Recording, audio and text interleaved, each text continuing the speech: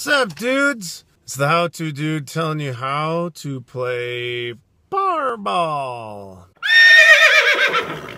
Now, the easiest way is just to walk into a gas station like so, give them $2 and say quick pick, and they give you a ticket. That's it. The other way to play is to fill out a ticket in advance and then hand it to the cashier. It even says on the ticket how to play. So you fill out 5 of the top numbers and then 1 of the bottom one. The 5 on the top aren't the Powerball lottery balls. They're just the regular ones. And they pick 5 of them. Then they pick 1 Powerball one. And then that's it. That's all you gotta do. Fill out 5, fill out 1. You do that on the front, and then you hand it to the dude, and it spits out the ticket. There's one other thing with Powerball if you want to do.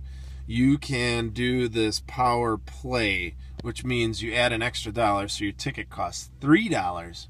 And if you don't win the jackpot, you can still double, triple, quadruple, I don't know what's bigger than that, but make the prize higher. So let's say you get all 5 right and the Powerball wrong, you win $1 million. But if you played the Power Play, you could win $2 million, $3 million, $4 million, $5 million, and so on. Can I get a Powerball ticket?